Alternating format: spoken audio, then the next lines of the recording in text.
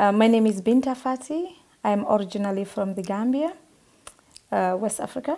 It's a very small country. Yes, I often used to say my voice, my power, because having been through female genital mutilation or female genital cutting, child, forced and early marriage, I have gained an experience that gave me strength to protect the little girls and to tell my story in a way that I could able to help and motivate others.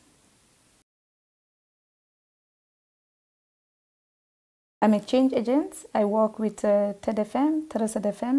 It's a German non-governmental organization that fight for women's rights. And there we are working under the EU level. Because the problem is that when immigrants or migrants or foreigners, I don't know how to classify, but when they move their original country, there are some of the traditional practices, especially that are very harmful, they want to come with them. And they want to practice such traditional practice also in the country where they live. So by working with Terre Des Femme, we work closely with our communities, how we can prevent such traditional practice happening also here, especially in the European soil. Of course, I go back to my country because the problem is there. They bring the problem with them to Europe. Then to eradicate all this, we have to start at home. Charity begins at home. That's why I always go home, because that's where the problem is. And to advocate about educational awareness. I personally advocate more about girls' right for education. Because imagine that when I was 14 years old, I was married off as a child. If I do not continue my school, what might happen? But I said by then, because I wanted to be someone, I wanted to be independent, I wanted to be my own boss, I wanted to have a voice, I wanted to own a land. I want to say yes in the family, because women in my society are taught not to say anything. We obey, but we don't ask questions. So I wanted to ask questions. Why we supposed to live like that? We are a new generation. We have to take things with our own hands. And that was the time I said, no, I will not be like any other girl. I want to be different. And by being different, it means you become an outcast in your own society because you wanted to be someone. And that was the time I said, no, I have to go back to school. Even being pregnant and I was married, I still was going to school. When I gave birth, my son was 2 months old, I started going back to school because I did not want to call a dropout. I did not want to be called a woman or a girl who has not completed her school just because I was married off when I was 14. Well, in reality, my parents were also against, but I was lucky. I came from a family that we are very noble, very religious, and we have imams. I don't know if you know about imams from my family. And that means that a leader, a one who is leading, have the voice. They decided. That's how my family was. My parents could not say anything because it's like hierarchy. The one on top decide. So when I came home from school and then my auntie told me that I was married, I asked my mother. She said, I don't know. And the same thing to my father, they don't know. But just because that was happening in my family. And of course, when I was a little girl, I look upon others because I wanted to be an ambassador by then. I always like, wow, they are doing cool job, nice job. And then the way they travel. So those were kind of I see myself in future in such level of society that I wanted to be someone. And by being that, I have to start doing something. I have to be different. And then, of course, I know that there are also a lot of women and girls who wanted to be different, but sometimes they lack the motivation. They lack someone that pulls them. I was lucky that my mother was there for me. Okay. She was my hero. When I told her that I wanted to go back to school, she said, of course, bring your child here and then you can continue going to school. So that's how I succeed. My story sounds similar, but it's always different somewhere. Yeah. Well, because it was one family. And then that demand, I was married off, live in the diaspora community. He came from abroad. So he went to the Gambia for vacation. And that was the time they said, I could be married off. And then sometimes I even think about it, that if you live here, you're supposed to have different mentality. But unfortunately, mine was not the same case. But of course, he came there for only 3 months, and we lived together, and then he left. So you haven't lived together? No, after 3 months. So after we were together for only 3 months, and after that, I was living alone. That was the time I was pregnant. Then I decided to continue, and then I moved to my mother's house, and then she was helping me. Still now, my son is with my mother. Well, when I was in the Gambia, then I got opportunity that I could further my studies abroad. It was funny because I thought I was going to Holland. But it was Poland, and I said Holland.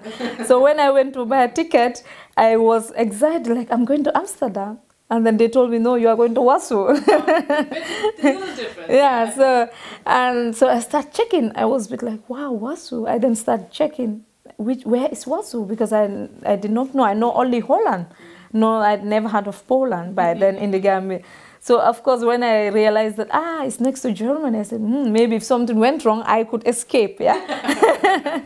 Yeah, so I moved to Poland. That was 2009, December. And then I studied economics, in BA in economics, bachelor degree. So after economics, then that was the time I was engaged with a lot of foreigners in Poland, few of the foreigners that are there, because in Poland it's difficult to find a lot of foreigners when I was living there.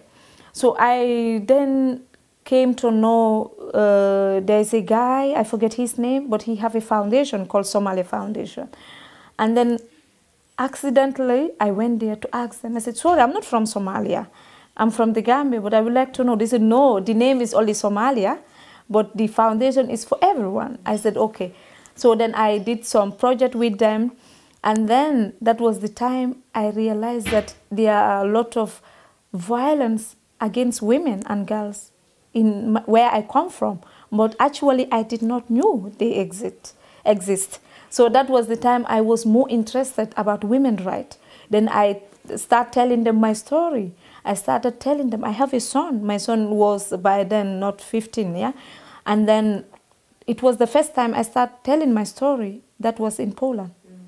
Because I said maybe since I knew what happened in my life was violence against women. It was, they abused my right. Maybe these people could help me. I could learn more. So that was the time I engaged more about human rights. Then I did few trainings. Then I know some of the things which happened to me were violation of my rights. Then I said to myself, I will go back to my country. Because most of the things which were happening, not many people knew that these are completely violation against women. When it happened to you, you also, no. That was normal. It was just done to everyone and... Exactly. It's just a standard. I thought it was just a standard thing. It was just part of us. It is a culture. It is a religion. It is what my parents knew, and then they taught me. So it means they were doing something right for me. But after when I realized that, I come to another part of the world that they don't even know what is it. And then as a woman, and they are women, so I asked them, really? They said no. Then I started asking questions. That was the time I said, okay, I have to go back. I gathered the little experience I gathered here with the knowledge. I'm going to go back to my country, to my community, and face them and tell them some of the things we are doing, we thought is good for us, actually is killing. Most of the time, why these people are doing such traditional practice, it's just because, according to the social norms, they are doing it to satisfy men. That's the basic thing about it, because they want to control women's sexual feeling. And because if you have a daughter who is not circumcised, no man will marry her. And those are the social pressures most of the time that women think they have to cut their daughters, or family, society think. Sometimes men decide even that their daughters must be cut. And then also, if you are not cut, you are not clean, you are outcast. I remember that when I was in primary school, we had a friend, and then there was this big FGM ceremony. And then I was there with her, but they told her not to go, not to come in because she was not cut. But we, as a child, I was like, but why? Why you cannot come in? But the old people said, no, no, no, you cannot come in. She's not clean. Then we went inside to see the other girls. So I remember that, now I understand why our mothers are also very scared of such impression that anywhere we wanted to go to, they will say no, because we are that, because we are not clean. And then how the society also judges if you have a daughter who is never cut. So that's why the people, most of the time, they are doing it. So what I do is that when I went to Gambia, I go to schools. I target the age I was married off. Because for me, all these things, what I'm doing, they all touch me. FGM, child and forced marriage.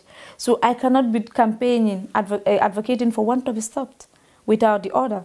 And I found out that for all these harmful traditional practice to be stopped, we have to target one thing, that is education. If people are educated, they see things in a different way. So I always go to the age I was married. That was in grade 8 grades in German, in Grundschule, I think that. And then I go there, I give speeches. So I tell them my own story and why I am standing in front of them today, just because I never gave up in education. Because what I have seen is that in the Gambia, most of the girls, they gave hope, they gave up so easily because they think, I will be married off soon. Why will I continue going to school? Why will I put effort in my education?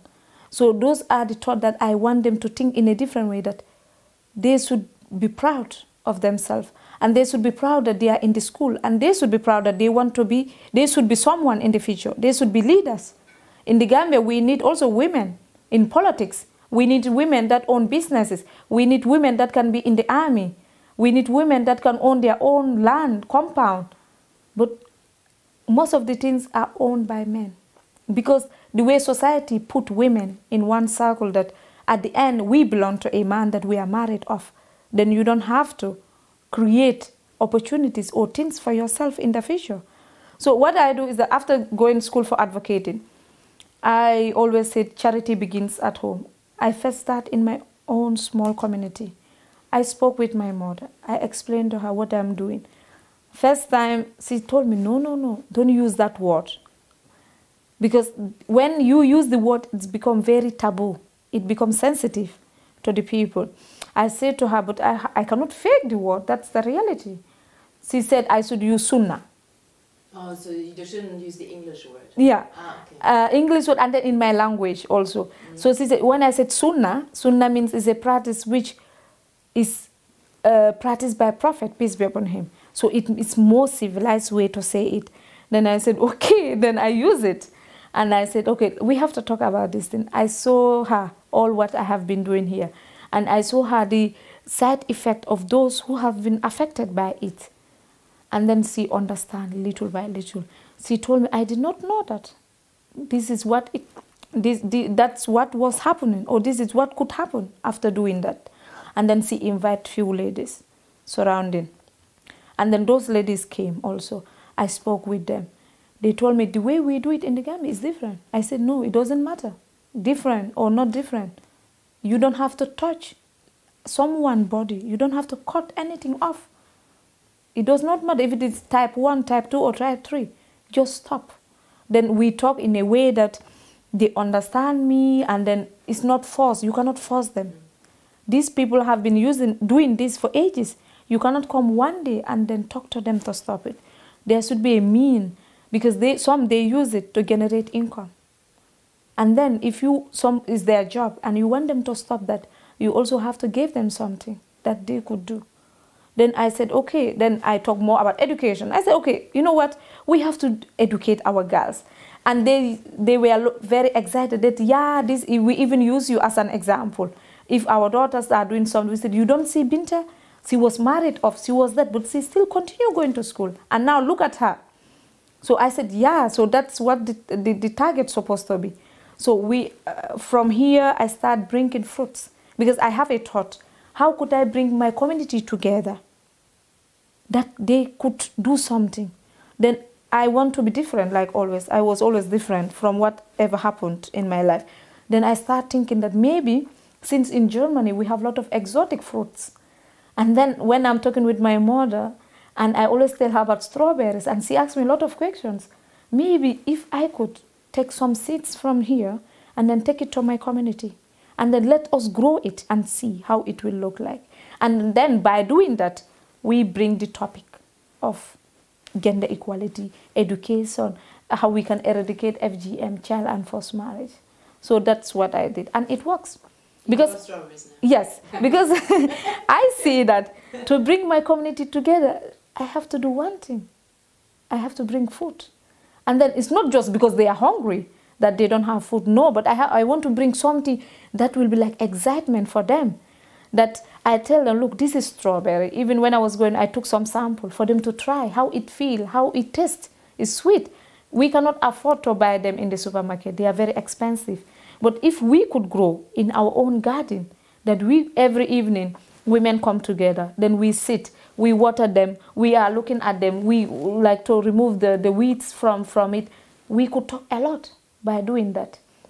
And when the strawberries are ripe, I said, we can do something. I'm not good in baking cakes, but I could ask someone that will be interested to come and join us, to show us how we could make strawberry cake, not only eating it, and we can make strawberry jams.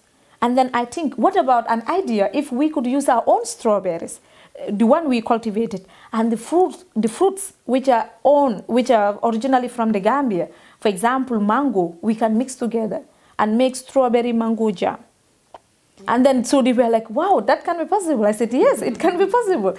So I know them. I feel their pain, and I see in their eyes. I don't want to bring something that can add up to what they are already facing. So by bringing this idea, I see the joy in their eyes, and I see the excitement, and now everyone is waiting for the strawberries. So when the strawberries are done, then we will think about more, because I told them that we could offer more. I could offer more, especially when we will use the same thing, that we could sell it, make something out of it, and then sell it and generate that income to support our daughters, to pay school fees for them. Because in the Gambia, sometimes someone wants to go to school, but they don't have the money to pay for their education.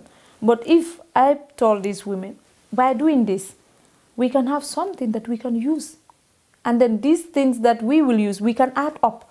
These are just samples, but there's more in Germany that I can bring. Yeah. It's funny you call it strawberry exotic, because for us exotic fruits are of course mango. Yes. It's the other way around. So you can see, by us it's like strawberry, blueberries, blackberries, and even apple. So we don't have them. And I think that we could cultivate them. We could try, you know. Yeah, I said, let's try it. And we are in the trying process. I'm doing right now more in a personal level, because I am passionate about it. And because I was there, I know how it feels. Yeah.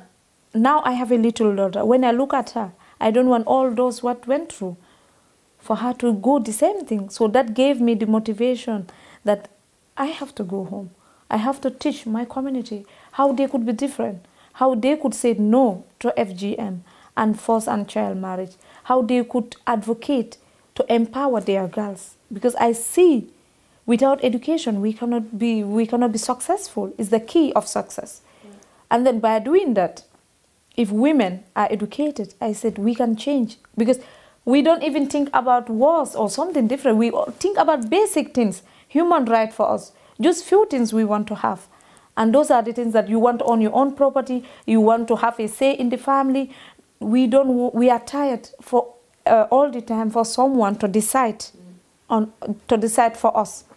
So we need a voice. So this is the voice that we have to create so that we can speak up, and then more women can also speak up, because we all have right to do certain things. And then, so this is what I basically, when I go to Gambia, I do. And then by doing that, I want to establish an organization, which I have started, a platform on social media, I have it, and it's called Women Decided. Because I think now as a woman, I have decided to protect my little daughter.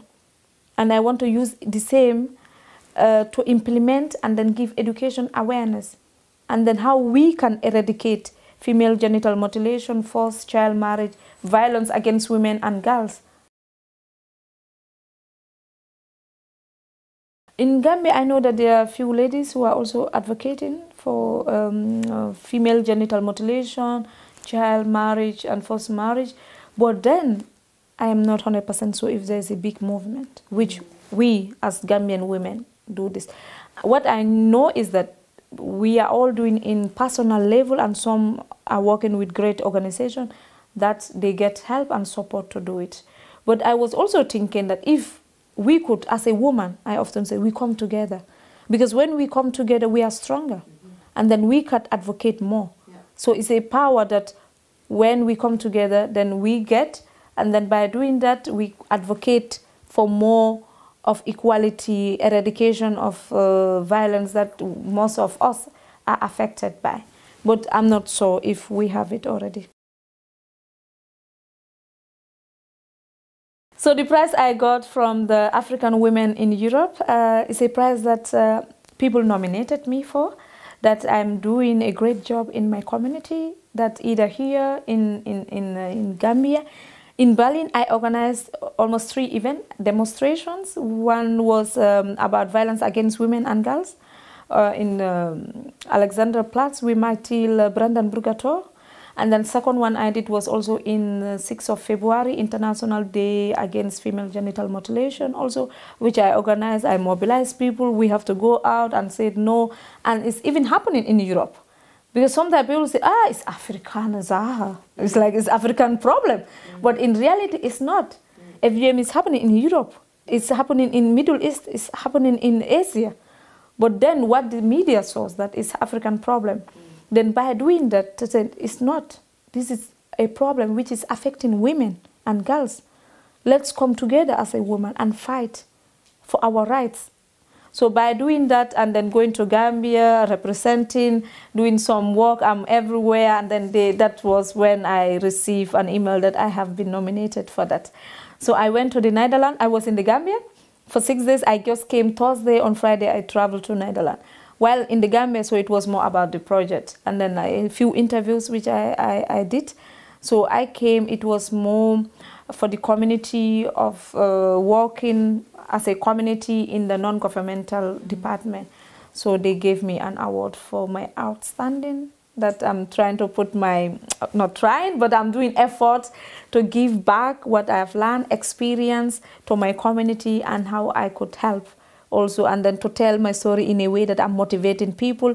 People look up to me. Many people write to me that I'm motivating them. They will never give up on their education. The way they think before that they will get married, of now they have knew that they want to be part of politics. They want to speak up. So it's a feeling that I really enjoy.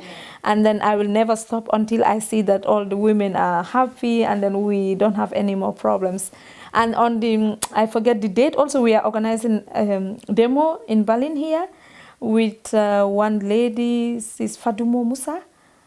She's from Somalia also, so it's more about sexual harassment. We work together with different women, with different organizations, grassroots, and everyone personally, which I see that we are all fighting for the same thing, about women's rights. We just want simple, basic right. Then, of course, I work with them and then how we could help each other.